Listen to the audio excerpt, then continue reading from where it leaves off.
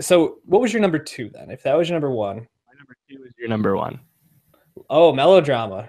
This is when we did Yep. our mid-year. These were at the middle, and I was like, "There's no way that we're going to get through the year with these two still being the top two," and we did, which I think Yeah. just speaks to Taylor the Swift quality fucked of up. these. So I want. I'll let you take the lead on talking about Melodrama then.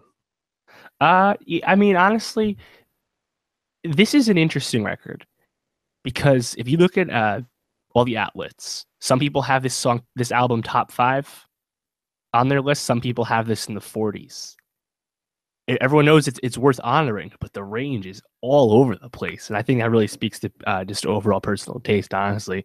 Yeah. Um, but what you can't deny is what Lorde actually does on this album, and it's Lorde is a pop star who became super famous at a very young age, of course, with when Royals busted out when that was at 2013 or Yeah. 2014, it was a while ago, 2013, and she kind of went away since then. And she comes back a little older, a little more wizened, more experienced now, but she still kind of preserves her youth and tries to grapple with that on the record, despite now being really famous. And uh, it's really a shame that Greenlight and Supercut weren't bigger hits. Um, Yeah. honestly, it's just kind of weird that didn't happen. The age of streaming, I just, you would have banked on that, but it didn't Mhm. really go that way. And then Liability, such a ballad. The Louvre has some great wordplay, and then Perfect Places is poppy as hell. But Mhm. that's probably my favorite song on the record. Honestly, it's a little corny, but I really really love it. Um, yeah, it's probably the most not even probably it's the most important like pure pop music in the traditional sense record, no doubt.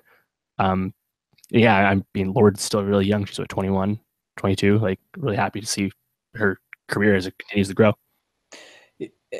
Especially for someone so young, it's easy when you're writing an album that's mostly focused on um, like the ending of a relationship, the breakup, and the post, like the aftermath of it. It's very easy to make these songs be grating and whiny and just very sad. And Lord takes such a different perspective on it. I mean, like Greenlight is basically about being the okay to move on and move forward and have a life. Like she delves in and out of the emotional highs of this record with such grace. And a song like The Louvre, it's so different than any other song on the album and any pop song you'll ever hear because it basically takes a chorus out and replaces it with a sound, a drum beat that That that was Jack Antonoff incarnate. That you know song. exactly. And it's just I think it really pushes the boundaries of pop songs in 2017 and moving forward and just writing an album in general. We talked about it a lot, so we don't need to belabor it, but definitely a fantastic album. I'm glad that we each had it so high on our list.